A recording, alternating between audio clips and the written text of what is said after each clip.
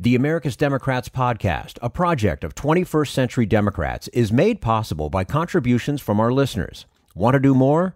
Go to americasdemocrats.org and click Donate. And thank you for allowing us to be your voice. And if you enjoy the show, please share it with your friends on Facebook and Twitter, and leave us a review on your favorite podcast app. This is the America's Democrats podcast, the weekly podcast for stand-up Democrats. I'm your host, Jim Cuddy. This week, Richard D. Kahlenberg on the limits of white identity politics, Joshua A. Douglas on the growing movement for voting rights reform, plus Bill Press with a progressive perspective on U.S.-Israeli relations. Had enough of Fox News, the House Freedom Caucus, and Donald Trump? If you want the facts that you won't get from them or from the fake news sites of the alt-right, then stay tuned. Our sponsor, 21st Century Democrats, works hard to get everyday Democrats involved in returning our party to its roots and to success at the ballot box. Sit back and listen, then stand up and fight. And follow 21st Century Democrats on Facebook for all the latest progressive news. We're glad you can join us. Richard Kahlenberg is a scholar who has written extensively on the interplay of race and class in education. He has been called the intellectual father of the economic integration movement in schooling. In a recent book review, he takes on the issue of white identity, its influence on American politics, and the need for a national identity and politics that bridge racial divides. And we say hello to Richard Kahlenberg, a senior fellow at the Century Foundation and the author of All Together Now, Creating Middle-Class Schools Through Public School Choice. He's also working on a book on economic segregation in housing and education. Richard Kahlenberg, thank you so much for joining us today on the America's Democrats podcast. Oh, thanks so much for having me. Our pleasure to be speaking with you. You recently reviewed a new book by Duke political scientist Ashley Jardina, and it's called White Identity Politics. And in part, you identify what we learned from her research, among other things, that high white identity doesn't always mean working class. Where else do we see it? Well, Jardina finds that we see high white identity across the white population. So it's pervasive. About 30 to 40% of Americans, white Americans, have high levels of white identity, meaning they feel strongly attached to their whiteness. And it includes upper middle class whites as well as working class whites. And in fact, interestingly, a disproportionate share of women have high white identity. In part, maybe because they're more, as a group, are more community-oriented in general, as opposed to individualistic. Well, and then another finding of the book that you identify is that white identity doesn't always mean racist. Can you explain that? Sure. This is probably Ashley Jardina's most important finding. So she, through survey research, suggests that about 9% of whites are really hardcore racist. I mean, these are people who sympathize with the Ku Klux Klan and would in no way be part of progressive politics. But there's this much larger group, 30 to 40% of whites, who have what Jardina calls in-group affinity, as opposed to out-group hostility. So, one can understand that distinction in the context of religion. Lots of people have a particular affinity towards their religious group, if they're Jews or Christians or Muslims, without feeling hostility towards other religions. And that's what Jardina finds is pretty common among whites. Mm-hmm. Now, even if white identity, Richard, does not have to translate into racism, in many cases it does. But from your reading of the book, what is your sense of the different experiences between those who center their sense of whiteness around that out-group hate, if you will, as opposed to in-group love? Right. So the in-group love is obviously better than out-group hate. No one wants to endorse any kind of hate. But the in-group love is also problematic, given our history of racism and segregation in this country. Whites have disproportionate power and wealth in American society. So it's concerning even when white people have an in-group bias. So that is to say, it might be okay if all groups had equal power and wealth, then the in-group bias might not be so problematic. But given the history of this country, even having that in-group love among whites is troubling. Now, let's talk politics. Republicans and Democrats certainly differ in the ways they appeal to whiteness. And in talking about Donald Trump, we often hear about dog whistle politics. Why does this work so well for him? Well, I think the dog whistle worked well for Trump in getting elected, in part because white working class voters felt neglected by both the parties.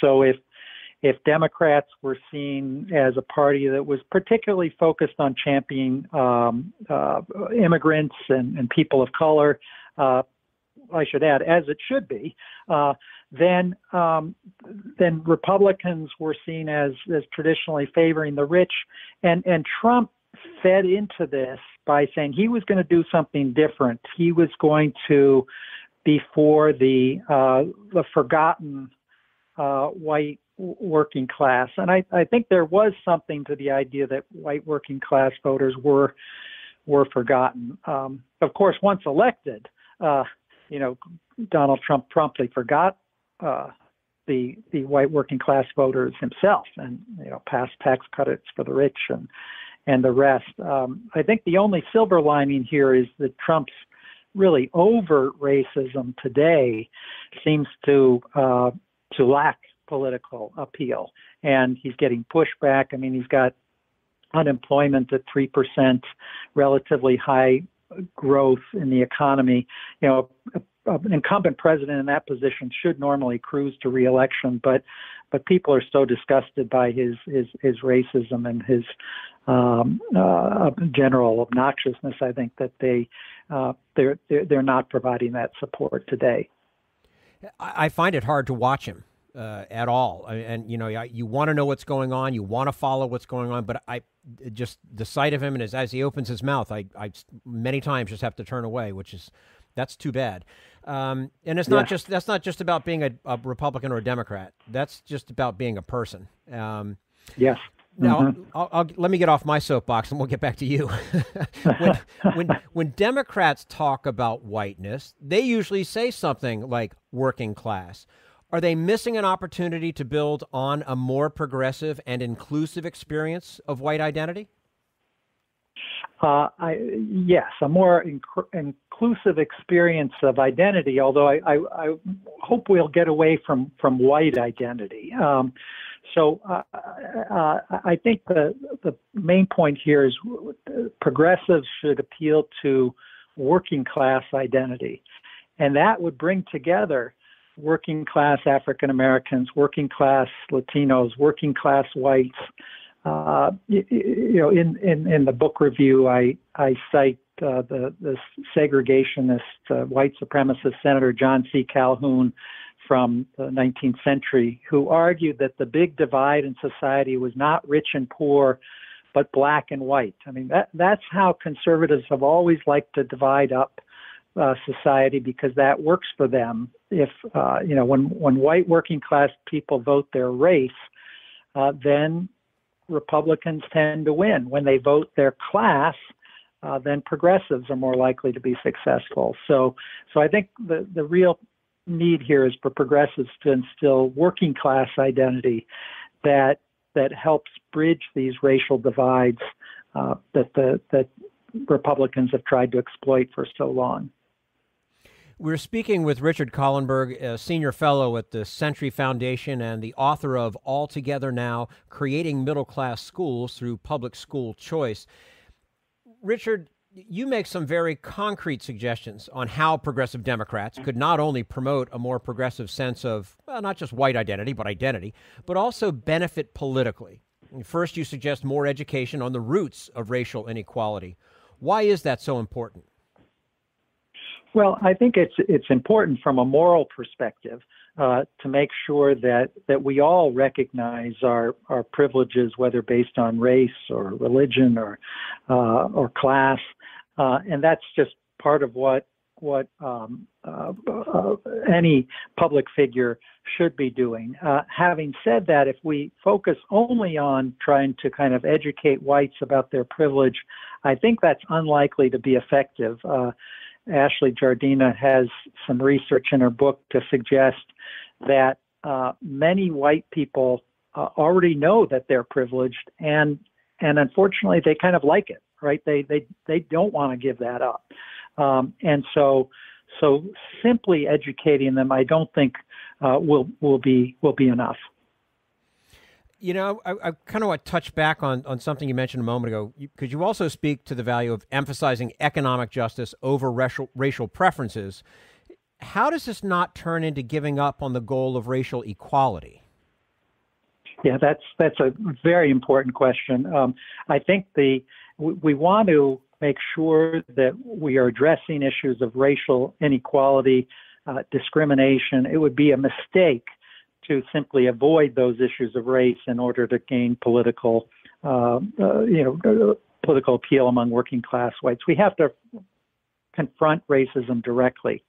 Having said that, when we're talking about racial preferences, and this is like in college admissions, giving a big boost to African American and Latino students, I think there's a better way to get to the important goal of racial and ethnic diversity on campus, and that is to give a benefit to all students who've overcome economic obstacles.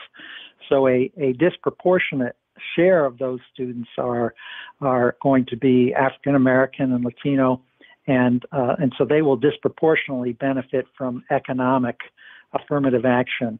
But there are ways to reach the goal of racial inclusion that are less divisive than using racial preferences per se. Now, you also wrote about the need to promote an inclusive American identity. In terms of actual policy ideas, what does this look like? Yes, well, there's lots of research in Jardina's book about the importance of identity. So everyone has a strong need to identify with some group, and so if we're trying to wean white working class people in particular off of this kind of pernicious white identity politics, there has to be something put in place, a different sort of identity that people can feel passionately about.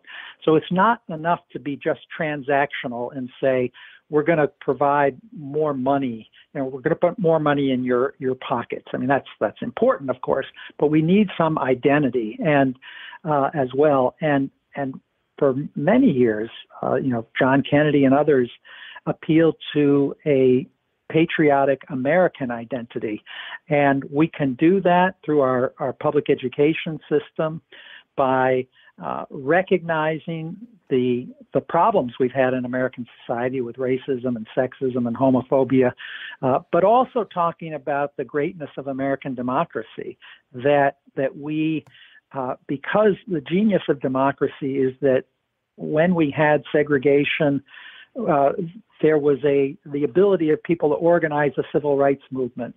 When women were denied the vote, there was the ability to organize women to get and fight for their rights. That those democratic values are important, and in that way we can instill American identity.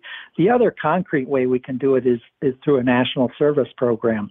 So there are a number of people on both the left and the right who for years have talked about the importance of instilling a strong, positive American identity around national service so that people can feel like they're contributing to something bigger than themselves. And I think that would be a really powerful way to fight this destructive white identity politics with something better, an American identity politics. You mentioned Kennedy, and I recall when we last spoke, you talked about another piece that you wrote about the inclusive populism of Robert F. Kennedy. What did he understand that we may be missing right now? Well, that's right, and I enjoyed our conversation earlier. Bobby Kennedy understood that working class people of all races had more in common than they had differences. That is to say, Senator Calhoun was wrong. The Great Divide is not race, but class, and our politics ought to reflect that. And Bobby Kennedy came back to that theme time and time again. He had a powerful economic populism that was very different than Donald Trump's. Wasn't in any way racist. It was inclusive, but did recognize that working class people of all colors faced obstacles, and they needed some support to enjoy the American dream. And as a result, you had African American and Latino voters flocking to Robert Kennedy, but also you had working class white voters who had voted for George Wallace, the segregationist governor, was open to Kennedy, even though he was a champion of civil rights, because they felt that they were being heard by him as well. And so that's what I think we want to try to aim for, an inclusive populism that centers around a pride in what American democracy can do. History teaches us lessons all the time, and that's certainly one that we could learn from right now. Richard Kahlenberg, Senior Fellow at the Century Foundation and the author of All Together Now, Creating Middle-Class Schools Through Public School Choice, joining us today on the America's Democrats podcast. Richard, as always, we appreciate your time with us and look forward to speaking again with you soon. Likewise. Thank you so much, Tim. You're quite welcome. And this is the America's Democrats podcast, the weekly podcast for stand-up Democrats.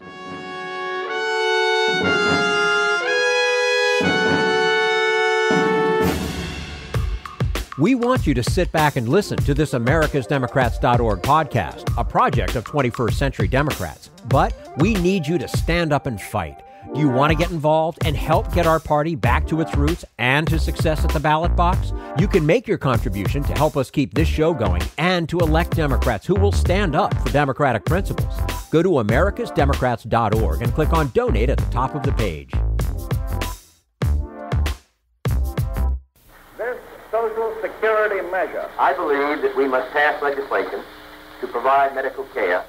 This is our tradition. When our grandparents came to America, it was the Democratic Party which said, welcome. It was the Democratic Party, the party of Roosevelt and Truman and Kennedy and others, who said that America belonged to all its people, not just a handful of the rich or a few giant corporations. That's why great leaders like FDR fought so hard for Social Security, and why JFK stood up to the insurance companies and their Republican allies to get Medicare. It's not just one thing, or one time, in one place. It's about a whole history of standing up to the Republicans and saying someone has to be on the side of regular working people in America, whether it's defending Social Security or just the way your loved ones are treated on the job. That's what the Democratic Party is all about. And that's why this message has been brought to you by the Democratic Party. Working people like you and me. Paid for by 21st Century Democrats. Not authorized by any candidate or candidates committee. This is the America's Democrats podcast, the weekly podcast for stand-up Democrats. Coming up next, reasons to be hopeful about the future of voting. But first, we turn to Jim Hightower, America's #1 populist, for his common sense commentary. There's a hunter's nightmare in which a group of them flush some rabbits out of the brush. But rather than scampering away, the furry bunnies turn toward their stalkers. "Run!" shouts one of the hunters. "Run for your life! The rabbits have guns!" Arming animals would make the sport of hunting a bit more sporting, wouldn't it? Well, what if we did give all wildlife a fighting chance against the destructive firepower of profiteers who so carelessly ravage their habitats and kill them off? Of course, we can't arm nature with guns, but we could recognize that other species and ecosystems are living creatures with intrinsic legal rights to exist and flourish, thus giving nature its day in court to defend its own well-being. Like us humans, the lakes, forests, wildlife, etc. could have legal status to sue and be represented by lawyers to protect themselves from mindless exploitation, injury, and death. This rights of nature concept is already being applied in such countries as Ecuador and New Zealand, and more than 36 U.S. cities and towns have passed ordinances acknowledging that various natural resources in their areas have inherent rights to take polluters and other despoilers to court. Ironically, the corporate powers, who have perverted law, logic, and nature to have their lifeless profiteering entities declared persons, are aghast that Mother Nature can have rights that can counter the corporate claim that their right to profit is absolute. This is Jim Hightower saying, at its core, the rights of nature movement is asserting the obvious. Earth's biosphere is not a free candy store for our taking. We are one with the natural world and must find ways to cooperate fully with it for our own survival.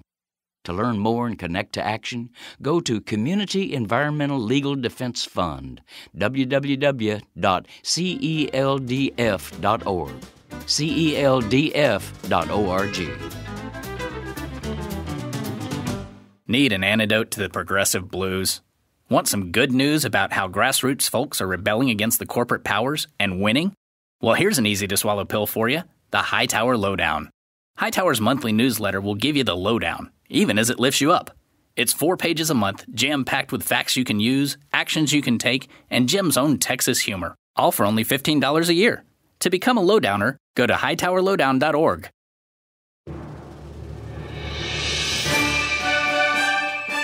This is the America's Democrats podcast, the weekly podcast for stand-up Democrats. Amid dire news about our broken electoral system and efforts to suppress American voters, a new book from Joshua A. Douglas offers an optimistic view drawn from the stories of people across the nation fighting for free and fair elections. And we say hello to Professor Joshua A. Douglas. He is the Thomas P. Lewis Professor of Law at the University of Kentucky College of Law. He's also the author of Vote for Us, How to Take Back Our Elections and Change the Future of Voting. Josh Douglas, thank you so much for joining us today on the America's Democrats podcast. Thank you for having me. Our pleasure to have you with us. Why was this an important book to write now? Well, there's so much doom and gloom out there when it comes to the right to vote. You know, there's this sense that voter suppression has taken over, that it's harder to participate, that our system is less democratic. And many of the turnout numbers demonstrate that. You know, we have woefully low turnout. And yet I learned through my research that there's a lot of good news out there about positive enhancements, about ways to make the system better and more inclusive. And I wanted to write about that. Well, and it's an optimistic book about activists who have fought for the right to vote and continued to do so. So what drives that fight? I think it's a sense that America has always been a system of fits and starts, of possibility, of voter expansions. And, you know, we're at a time period now where we still have kind of this latent but still ever-present voter suppression. And we're not talking about the good news out there because people don't feel like there's good news. And yet I think the good news is what's going to drive us to move forward to actually fix our system. And I do think it's possible. We have to start somewhere. And, you know, that means we have to start. And, you know, it's hard to find any good news in the news today, but there's enough of it out there that you'd think someone would start bringing it up in the news cycles. Now, as you look out at the landscape of voting rights in our nation, what are your biggest concerns about voter suppression, and how do you understand the motivation behind those efforts? You know, I think the biggest concern, Jim, is that the politicians are still trying to rig the rules of the game to keep themselves in office. And our system has become anti-democratic in many ways, a small d democratic, because of issues like gerrymandering, the practice of drawing district lines to keep people in office and the politicians to choose their own voters, the practice of campaign finance rules that make it such that the wealthy interests seem to have the biggest say, the problem of low voter apathy, which leads people not to turn out because they think that their vote won't make a difference. These are all systematic problems in our democracy, and that's not even getting into the concerns of foreign interference and all of that. I just think we have a problem here at home of people not feeling like our system is working for them and that their voice won't matter because the entrenched moneyed interests win the day. And I think we need to combat that, and we have to do it at the grassroots local level. Yeah, and we saw plenty of signs of suppression during the 2016 election in a couple of different places. And I think it's obvious why people sometimes get discouraged when you see the news comes out about these kinds of things. Now, Josh, you write that if we are only engaged in the fight against suppression, quote, we are only doing half of what's possible, close quote. Expand on that idea, if you would. Yeah, so we spend so much time, and I think necessary time, working against this voter suppression, whether it's strict photo identification laws or proof of citizenship requirements, or as I already mentioned, gerrymandering, all reforms to make it harder for people to vote or to try to rig the system for one side to win. And so we spend so much time spinning our wheels fighting that, and that's vitally important work. My concern is that it's almost like we're playing whack-a-mole. We beat back one form of voter suppression and another one pops up in its place. And so we're spinning our wheels and not moving forward with progress for enhanced voter participation and enhanced democratic institutions because we're so focused on the latest abuse. And unfortunately, the people who are in power and are rigging the system to create rules to help themselves have us playing defense so much. And so I think we need to continue that fight, but we have to take it a step further and also promote what I refer to in the book as positive voting rights reforms, ways to bring more people into the democratic process, to make it more inclusive, to make it easier to vote so that we can also move forward. We can also play offense. And I think these are a dual strategy. It is a dual strategy, that we need to undertake, and we can't just focus on the latest abuse. We also have to go on the offense. Well, are we looking at it in too finite a way and not looking at the bigger, broader picture then? Well, I'm not sure that we're looking at it in a finite way. I just think it's easy to get so upset at the latest abuse, Even when we have victories like Florida voters approving a state constitutional amendment to reenfranchise 1.4 million returning citizens, people who had lost the right to vote for life because of a felony conviction. You see the state legislature and the governor pass a law to try to cut back on that. So even amidst our wins, it's easy to get so upset at these blatant efforts at suppression.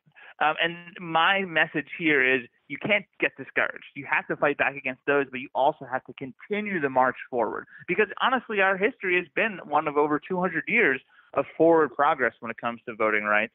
We can't be back on our heels just because the latest round of suppression seems to get us so discouraged. We're speaking with Professor Joshua A. Douglas, the Thomas P. Lewis Professor of Law at the University of Kentucky College of Law. He is the author of Vote for Us, How to Take Back Our Elections and Change the Future of Voting. And Josh, you profile several people in the book and open with the story of West Powell. Tell us about him and what we can learn from his story. Yeah, West Powell is such an inspiring individual, and it demonstrates the power of one person speaking out. So about 25 years ago, West made a dumb mistake. He broke into an auto salvage yard and stole a car radio. He was caught and convicted of a felony of theft. And because he's in Kentucky, he lost the right to vote for life because of his felony conviction.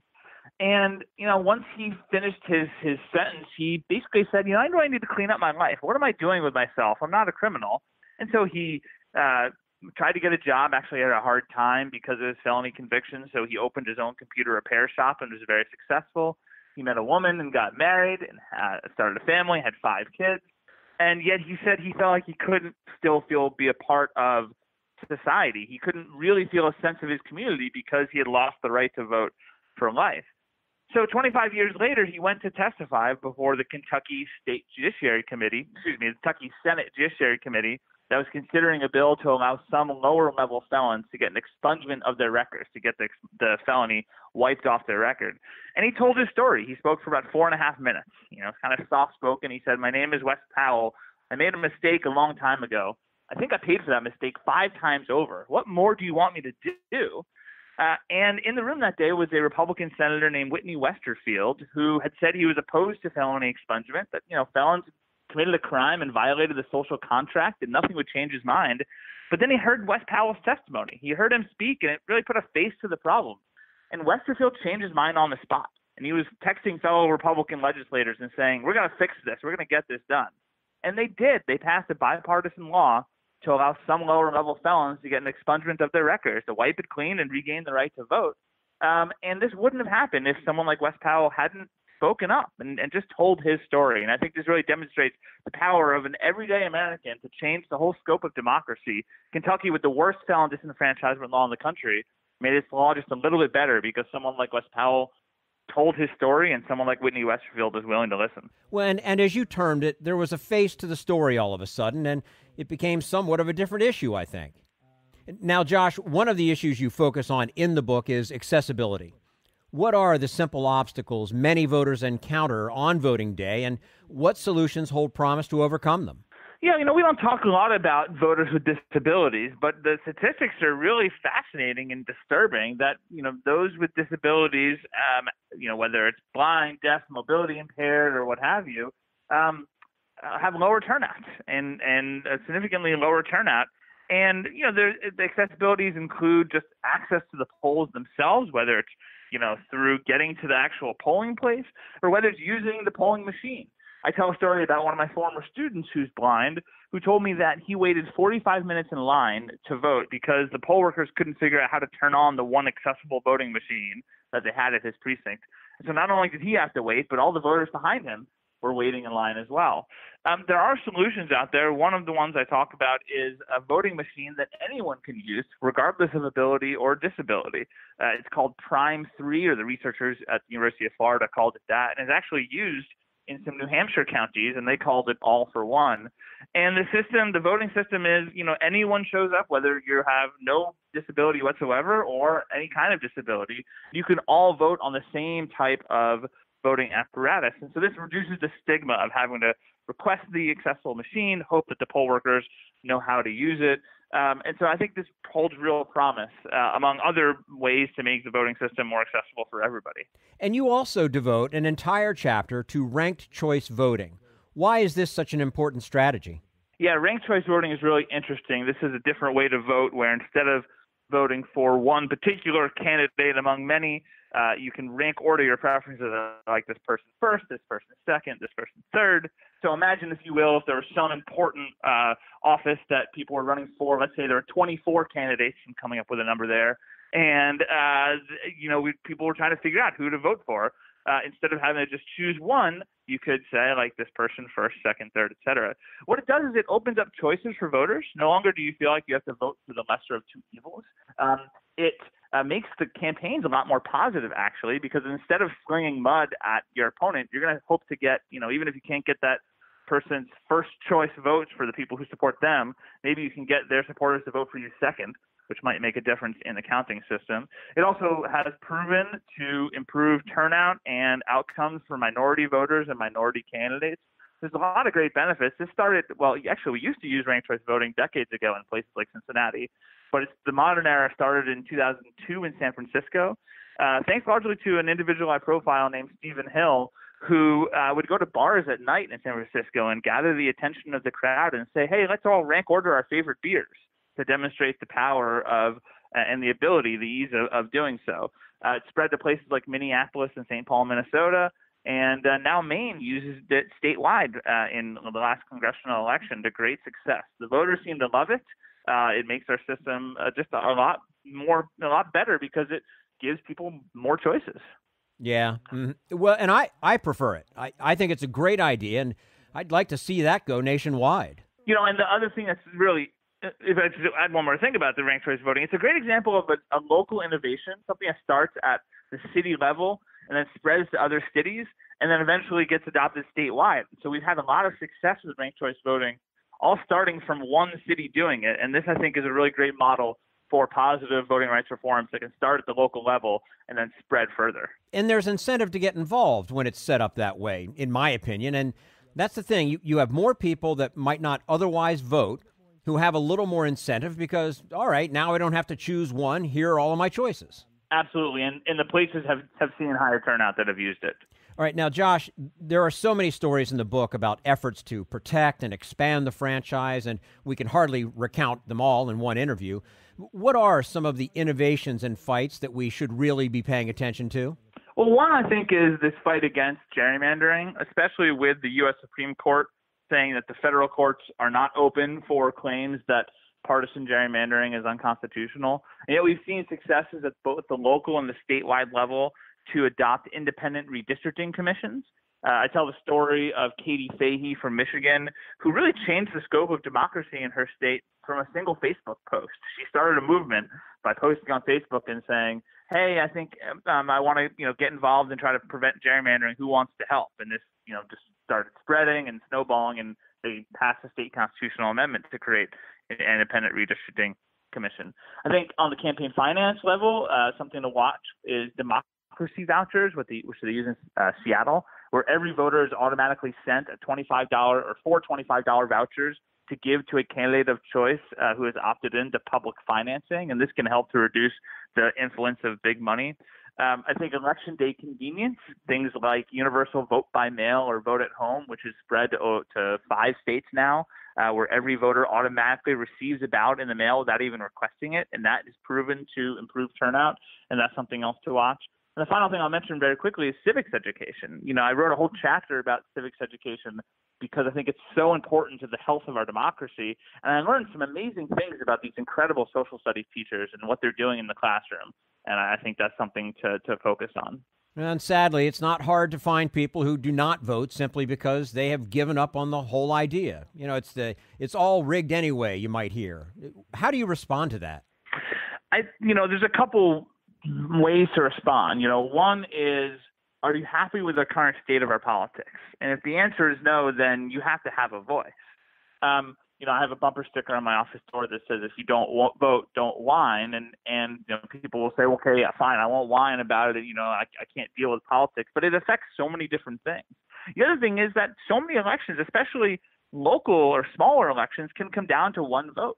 The entire control of the Virginia state delegation or the legislature there came down to one district in the last election, and that in turn one district came down to one vote. So it actually can make a huge difference. The other thing is I think we need to engage young people. I have a chapter that I talk about lowering the voting age to 16, at least for local elections. I think this has immense power because one of the reasons that people don't vote is because they didn't vote previously. Voting is habit forming, and non-voting is a habit as well. So, studies show that if you miss the first election when you're an eligible voter, you're much more likely to become a habitual non-voter in the future.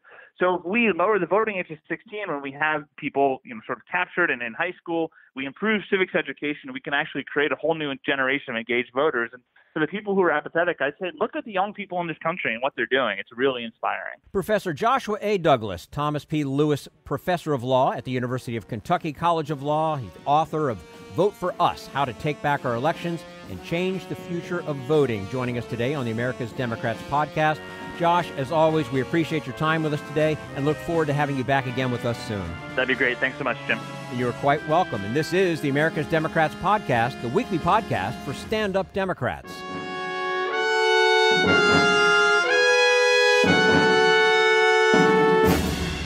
We want you to sit back and listen, but we need you to stand up and fight. Help get our party back to its roots and to success at the ballot box. Make your contribution to keep the americasdemocrats.org podcast, a project of 21st Century Democrats, on the air, and help elect stand-up Democrats. Go to americasdemocrats.org and click on Donate at the top of the page.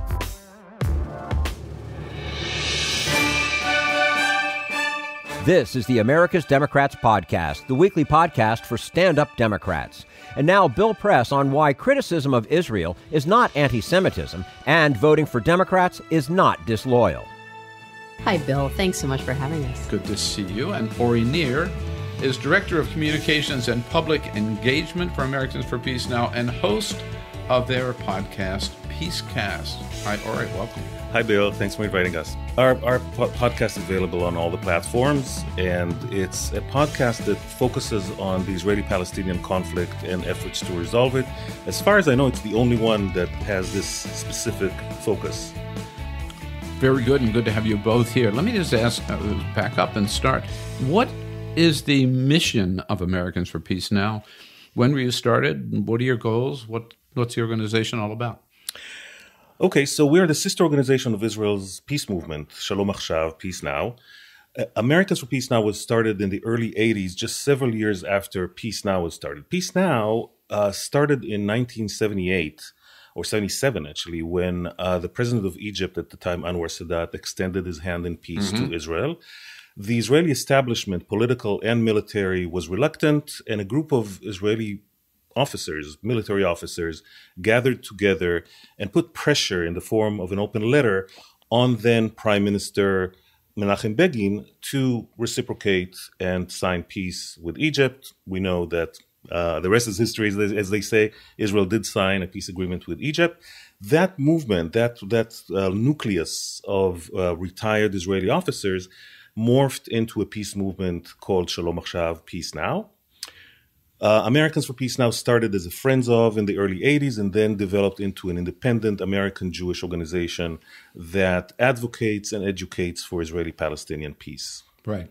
What is the status of the peace movement today, both in Israel and here in the United States, Deborah?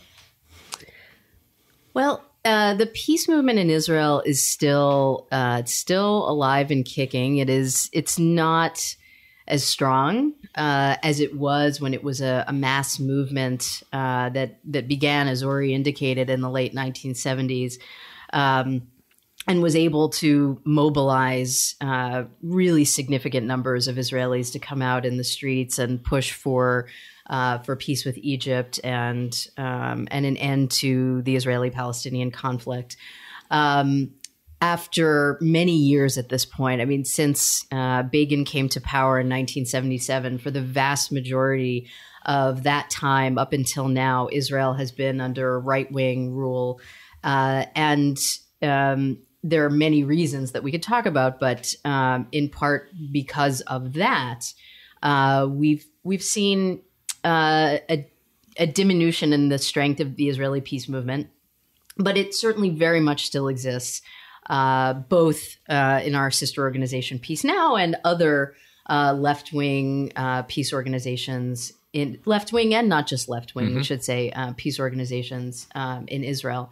We here at Americans for Peace Now feel that it is extremely important for progressives in the United States to support our natural allies in Israel. So when we talk about U.S.-Israeli relations, what we want to do is to empower progressives,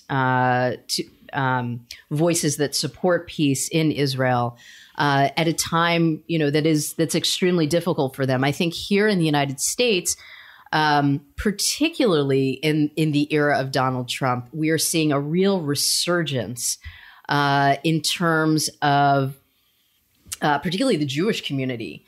And their willingness to speak out against the Netanyahu government. And our position would be that the best way to do that would be to work together with and empower those of our natural allies in Israel who are working against extremely difficult conditions. Well, that raises an interesting question, right? I mean, ask both of you, Ari, is it okay to criticize the politics or the policies of Benjamin Netanyahu? I think it's more than okay. I think it's an imperative. For an American to do so. For an American to do it, for an American Jew to do it, for anyone who cares about Israel's future, because I think that Netanyahu is taking Israel in directions that are destructive and disastrous. So to criticize Israel and to criticize publicly Israel, to criticize the government of Israel, the leader of Israel, is definitely something that is, I think, the right thing to do, the responsible thing to do. Well, Deborah, I remember being in Israel. I was stunned to see the level of criticism publicly, openly, strongly in the Israeli press. Oh. I mean, they're pretty wild, right? I mean, even more so than the U.S. press against a U.S. president. I mean, Ori is actually the better person to speak up because he's actually a longtime Israeli journalist. So he would be a great person to speak out on this. And he can talk more about it. I would just say that A, you're right. B, Netanyahu is doing everything he can to try to undermine that free press. But I do want to go back to your original question. Is it okay for an American to criticize Israel? And Ori responded, of course, I agree with what Ori said, that it's imperative. And he mentioned it's imperative, particularly for American Jews. But, it's easier for us as American Jews to criticize Israel and the Israeli government, because while Donald Trump would criticize question our loyalty, he's obviously not afraid to go there. No, we'll get to that. We'll get to that. But the fact that, for example, Bernie Sanders is more vociferous in his criticism of the Israeli government, I think, partly has to do with Bernie and his ideology. But there is something interesting there, that the one, Jewish candidate in the race is clearly the most critical. And, and the way that he's been doing it is to say, I'm Jewish, I have family in Israel, I worked on a kibbutz. But my point is, it's not only okay for Jews, for American Jews to criticize, for Israelis, for Americans to criticize the Israeli government. It is okay and imperative, period. I was recently on a talk program. One of the fellow guests was a Palestinian American activist named Omar Badar, who works at the Arab American Institute. And within short order, he was accused by one of the Israeli guests of being an anti-Semite because he used the word occupation. And he mentioned the fact that the United States gives Israel billions of dollars of aid a year. I mean, these things are incontestable. They are simply facts. And that's absolutely wrong. I feel fortunate that I was there as an American Jew to basically say, hey, that's ridiculous. It is absolutely not okay to call him an anti-Semite because he mentions facts. And I think, again, as Jews, we have a certain privilege in that regard. But I think it's incumbent on everyone, on all presidential candidates, for example, to speak truth and to know that it's okay and incumbent upon them to criticize the Israeli government. Couldn't one, I'm not an expert in this area, but couldn't one also make the point that being a Palestinian, he is also a Semite? No, isn't that true? I thought so. That is true. So, Ori, you didn't hold back, right? But as Deborah gets to, it's become almost a cliche now that anybody criticizes Netanyahu, they're accused of being anti-Semitic. I know, and that's I've had that happen to me as a commentator. We have to break this. When you asked me the question initially, I almost answered with a question of myself: is it okay to criticize Bolsonaro in Brazil? He is perpetuating fires that are damaging the globe. Netanyahu, as far as I'm concerned, is perpetuating a political fire that is damaging the interest of the entire world in the Middle East between Israelis and Palestinians. You should criticize it. It's the wrong thing to do. That's it. And then once there's enough criticism, enough international outrage at this, it will actually dilute, I think, the wrong argument that criticizing Israel is akin to anti-Semitism. So is support for Israel a Republican or a Democratic issue? I think that support for Israel is a bipartisan issue. I think that everyone should support Israel. I always thought it was until recently. Go ahead. It should be. I'm a dual citizen. I'm an Israeli patriot. I love Israel. I go there 3 times a year. I live in the United States now. My family is there. My friends are there. I love Israel. I love the principles. I love the ideals upon which it was established. I know that there is still a great deal of love here in the United States for those ideals and for what Israel should be. And I would love to see that grow. Unfortunately, there are forces in Israel who are blocking that, who are working day and night in order to diminish that kind of affinity that I think the people of the United States have for Israel and the ideals upon which it was established. So, of course, I'm getting to the fact that Donald Trump particularly is now trying to make this a partisan issue. And we know how he said it. We've heard it so many times when he talked about this disloyalty. In my opinion, you vote for a Democrat, you're being very disloyal to Jewish people, and you're being very disloyal to Israel. And only weak people would say anything other than that. So I don't want to assume too much, Deborah, but I might guess that sometime in your lifetime you might have voted as an American Jew for a Democrat. What do you think when Donald Trump says you're being disloyal to Israel, disloyal to America, or you're just totally ignorant? Well, without revealing anything about my personal politics, I should mention that that APN is a nonpartisan organization. Yes. But it is, we know that 70 to 80% of American Jews vote for the Democratic Party. In the 2018 midterms, it was 79% voted for Democratic candidates in congressional races. So basically, we just heard Donald Trump call roughly 80% of the American Jewish population disloyal.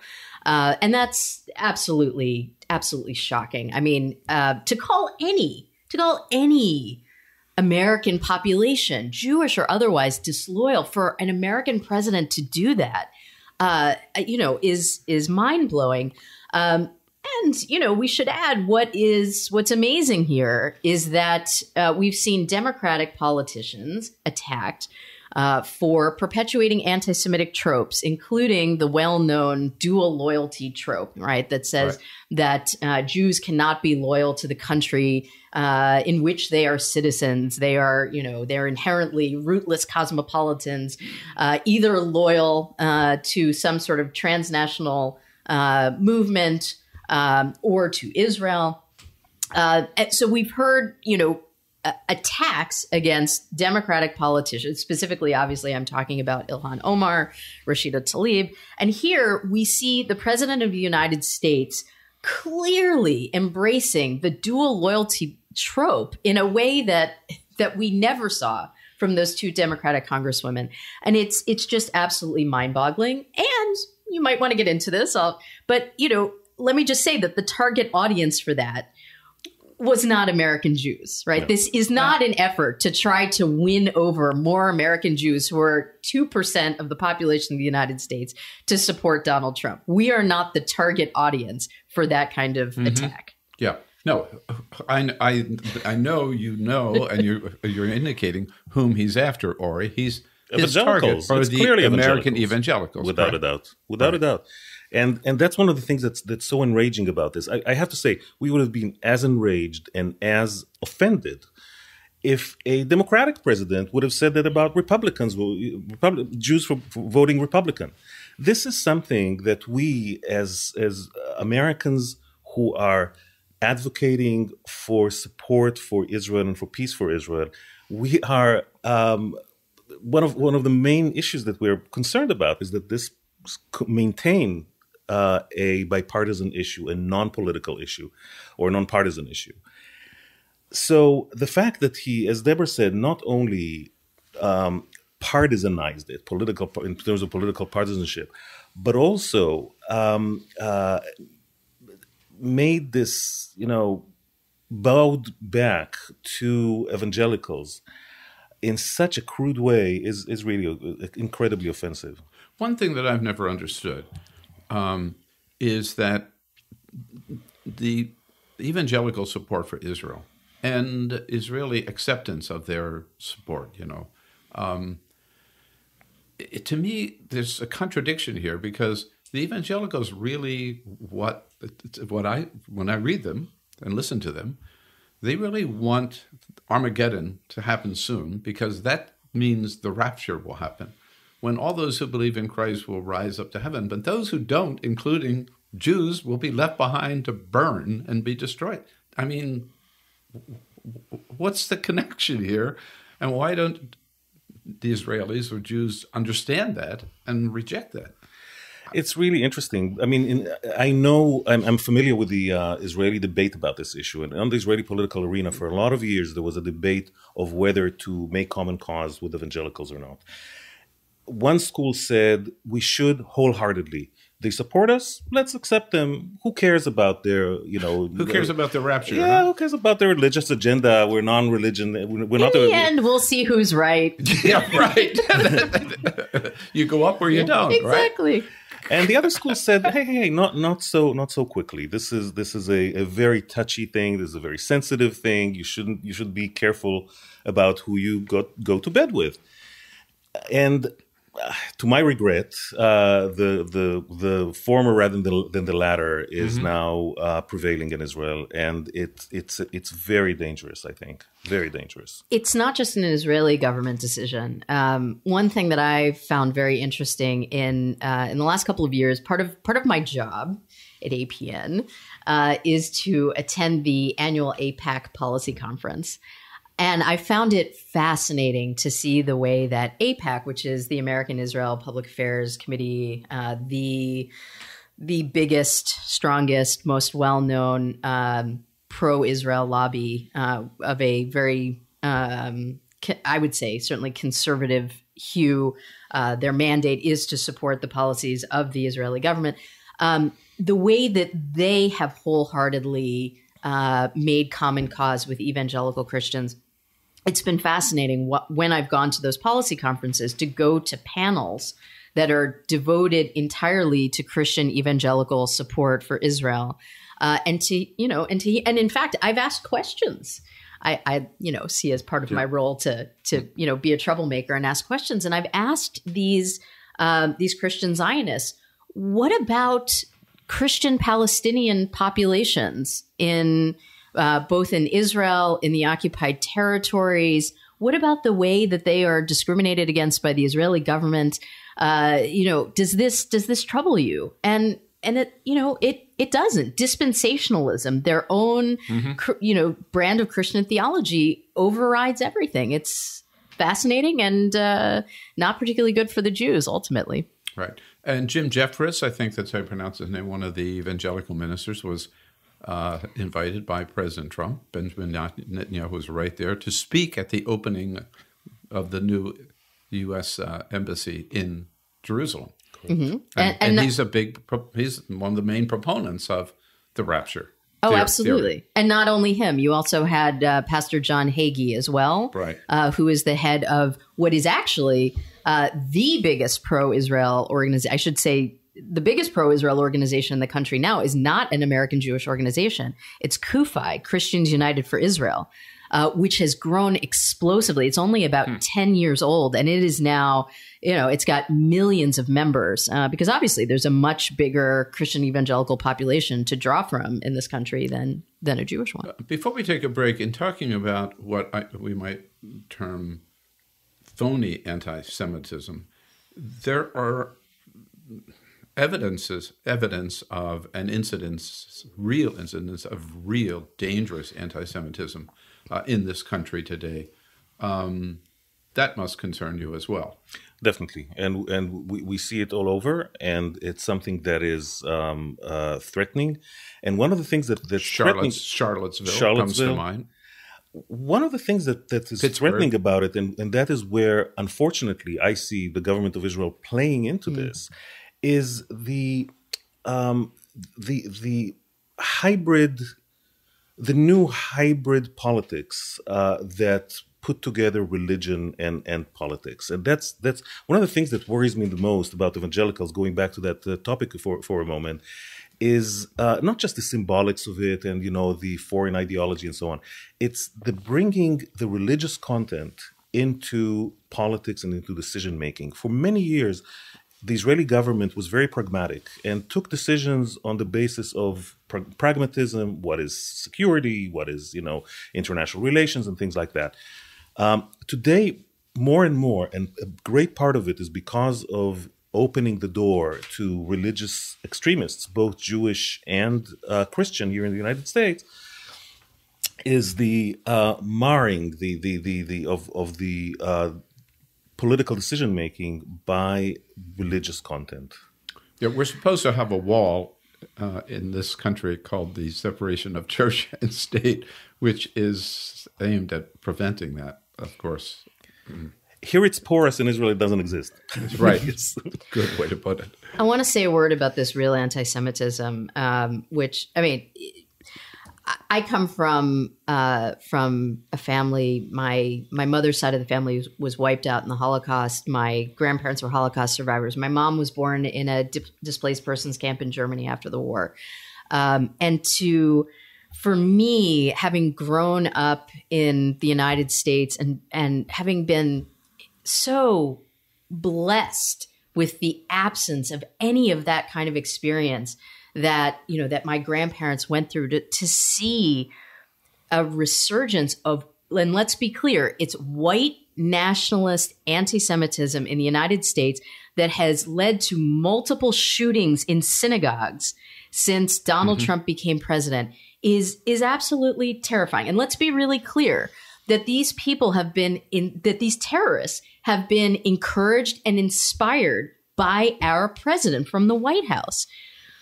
And getting back to this, to the U.S.-Israel issue, I think what is an addition on this that is so upsetting to American Jews is that Benjamin Netanyahu and the Israeli government have seen it as their job to try to absolve Donald Trump for any responsibility for what's going on in the United States. And I refer you after the massacre in the Tree of Life Synagogue in Pittsburgh, who greeted Donald Trump when he went to pay his respects? Was it a member of the American Jewish community? No, the American Jewish community had no interest in fact, the majority of American Jews assigned Donald Trump responsibility for what happened there. It was the Israeli ambassador to the United States, Ron Dermer, who greeted the president when he showed up in Pittsburgh. And when you have those massacres in Pittsburgh and Poway in California. So the official government of Israel basically blessing Donald Trump. Blessing Donald Trump, right? Rather than speaking out against anti-Semitism in the United States, the flames of which are fanned by Donald Trump, you in fact have Netanyahu with his extremely close and totally dysfunctional relationship with Donald Trump, basically trying to absolve him of any responsibility. And we saw that as well with the disloyalty comments. Was there any attempt by the Israeli government, by Netanyahu or otherwise, to say, listen, good friend Donald Trump, you are way out of line? Absolutely not. Nothing. It's an incestuous relationship, and involved in this is the other ambassador, the U.S. ambassador to Israel. I hope we'll have a chance to talk about that too, because there's a real danger here. Bill Press talking with Deborah Shushan and Ori Neer of Americans for Peace Now. If you'd like to hear the entire interview, visit BillPressShow.com. And that's all for the America's Democrats podcast. Thank you to all who made today's show possible. Richard D. Kahlenberg, Joshua A. Douglas, and the entire Bill Press team. And thank you for listening. If you liked what you heard, please get involved in our efforts to keep this show going and to elect Democrats who are bringing the party back to its roots. Go to americasdemocrats.org and click on Donate at the top of the page. And be sure to find 21st Century Democrats on Facebook and Twitter. And leave us a review on your favorite podcast app. For the America's Democrats podcast, I'm your host, Jim Cuddy. We want you to sit back and listen, but we need you to stand up and fight. Join us. Support the americasdemocrats.org podcast, a project of 21st Century Democrats, and help elect Democrats who will stand up for democratic principles with your contribution today. Go to americasdemocrats.org and click on Donate at the top of the page.